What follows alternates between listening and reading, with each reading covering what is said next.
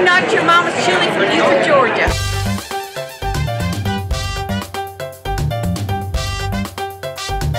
The ICS sanctions about 150 cook-offs a year around the country and then culminates with our World Championship, which will be the last weekend of September this year in St. Louis, Missouri. I made a commitment to all of the members and volunteers that I would get around the country and I would visit the cook-offs and I would learn as much as I could learn about what's happening in each community.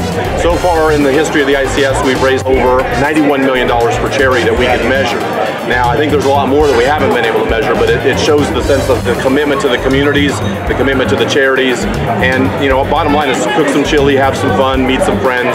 You know, we always say it's, you know, family, friends, fun, and chili. But I'm here to learn. I'm here to meet the folks. The city of Belton has been gracious. I'm taking a city tour here a little bit later on, but I've been meeting all the cooks, and, you know, Matt's been a great host, but that's why I came out. I flew here from California overnight and showed up here this morning. This event's a great event. It's actually a little bit larger event than we typically see in smaller communities. What a great environment. You know, the city square's here. You know, you see the fire trucks and a great band, and there's a lot of vendors that are here as well as the cooks. So, and I've talked to cooks that came here from Canada and Ohio and Virginia and further out west, and, you know, that's just a tribute to the way the cook-off's been run.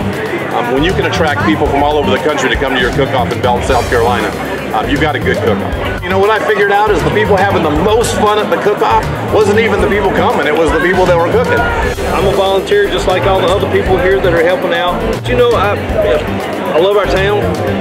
We want to raise money for the Belton Interfaith Ministerial Association, which helps a lot of people. And we have the Museum Association, which preserves our history. And we have Belton Center for the Arts. So the whole festival is about helping the community, having fun, and absolutely. That's what it's all about. How do you like Belton? We love it. That's why we came back. It's good. I like it. It's laid back. I love this little place. It's a great town. I want to live here.